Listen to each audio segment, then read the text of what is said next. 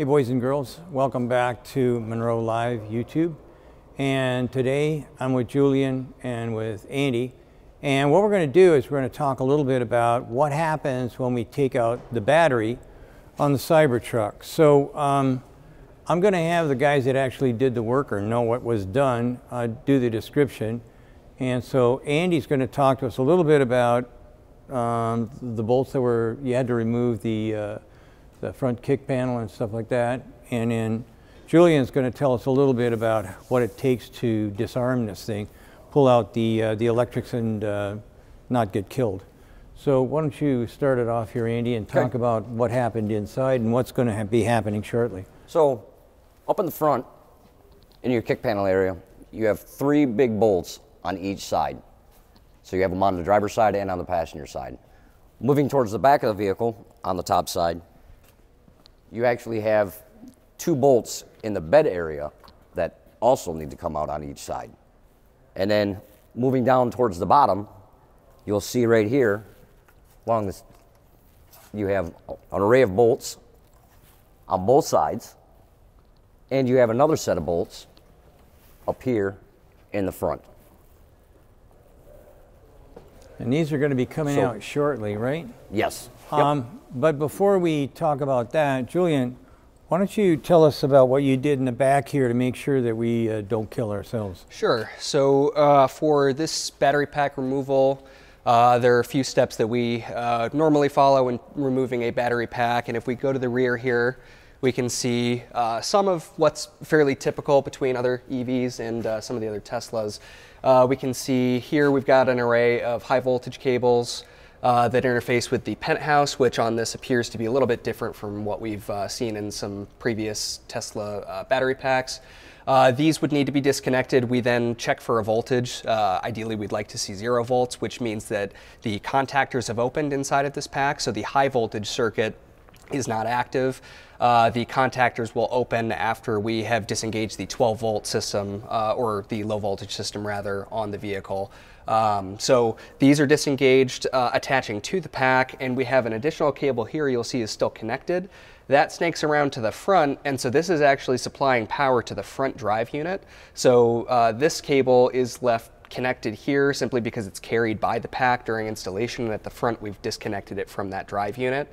One other thing that you need to factor in with this from a high voltage perspective is for the charge cable.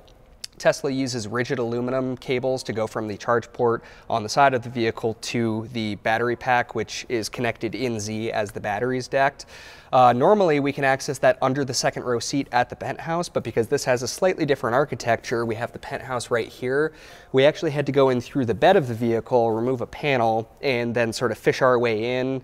It looked like the mechanism that actually helps roll up the tonneau cover is something that we had to snake kind of past that, so we did have to rotate that at a couple different angles to get access to all the proper connectors there.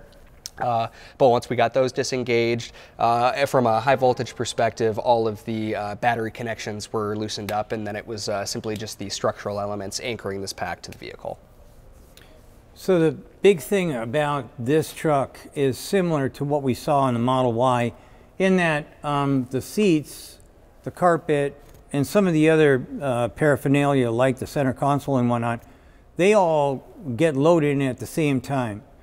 By my reckoning, doing things this way saves assembly line costs of somewhere between $600,000 and $800,000 by using this idea. Now, I don't know why it is that we never thought about this before, loading the floor in at the same time as the seats and whatnot. But my guess is it's because of unibody. Because we kept going with unibody, because no one ever challenged unibody, something that was done in the 50s, we never really thought that hard about what could be done as opposed to what we were told to do. So at the end of the day, this idea right here is brilliant as far as I'm concerned. So now what we've got to do is get out of the way so that these bolts here holding the battery pack in along the rockers, we're going to let them take these things out. That'll be done in a hurry, and then we'll be back.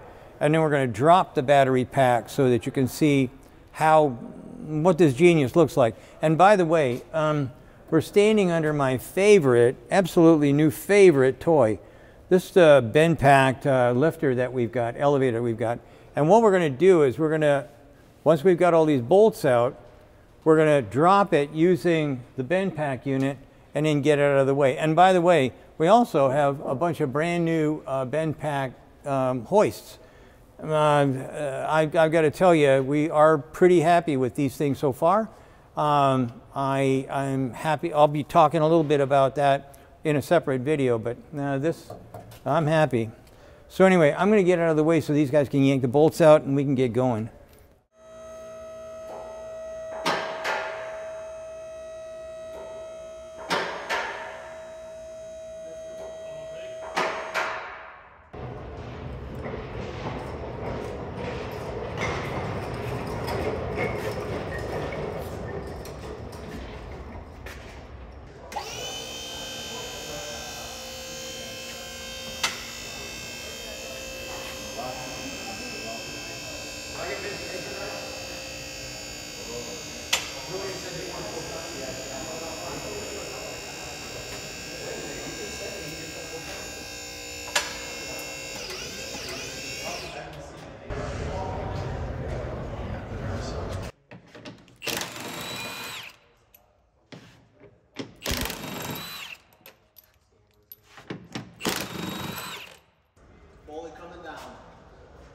Oh, look at that. Easy peasy. Voice back there? The jack stands good? Yeah, for now.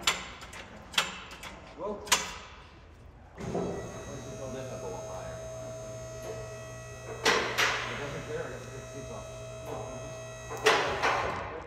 This is pretty damn good from an assembly standpoint.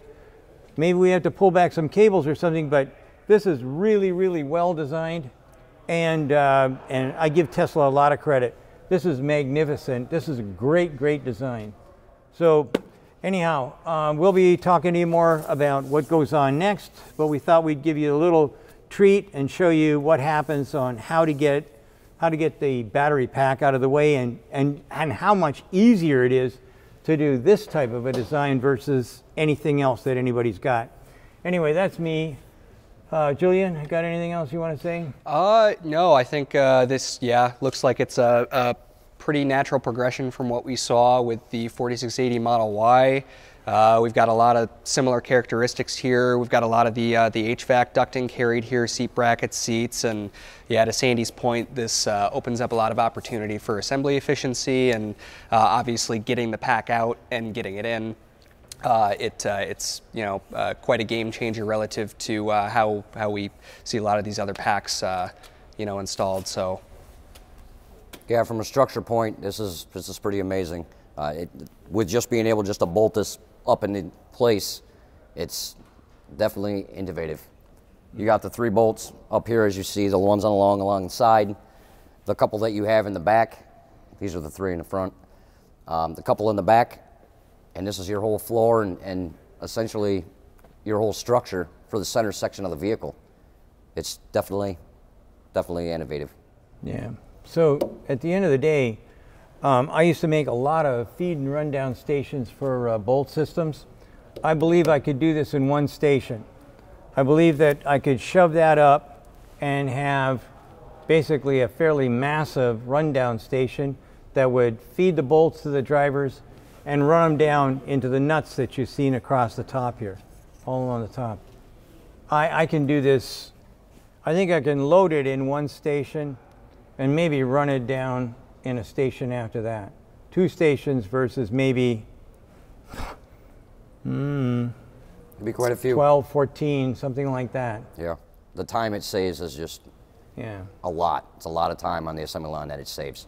Not only that, I don't have to try and fish the seats through the doorways, which sometimes people make mistakes. It happens, and you bang the fenders, or you bang the surrounds, or maybe the what do you call it, the bulb seals.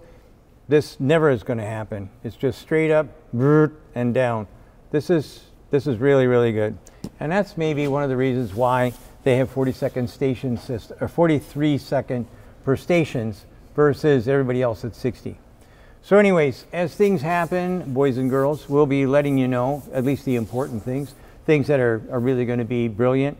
And so stay tuned and keep watching Munro Live. Thank you so much.